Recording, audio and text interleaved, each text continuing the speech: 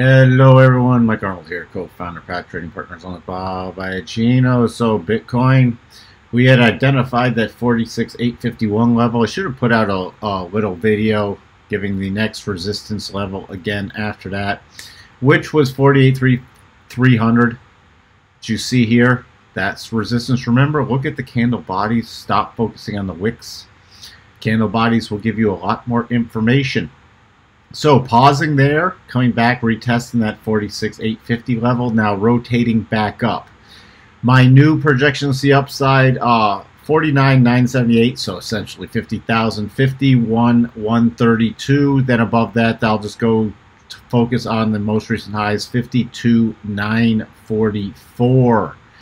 Now this is a great area also to do a reverse harmonics. So we're going from the lows on September 21st back to the highs on September 7th.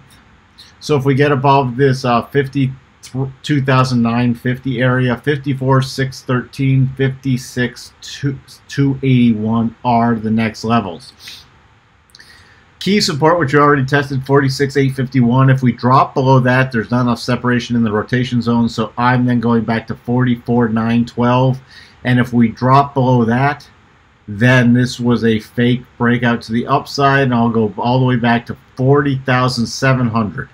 So those are all my upside and downside levels, but we're starting to get some separation in the rotation zone, so it's key. Your first thing you want to see hold, at least on today's closing basis, is 48,300. And on any pullbacks over the next few days, you don't want it to close below 46,850 because that's going to be then sort of start showing us that this was a false breakout to the upside. Ethereum lagging a bit. Finally, we had this 34, 36, 75 area.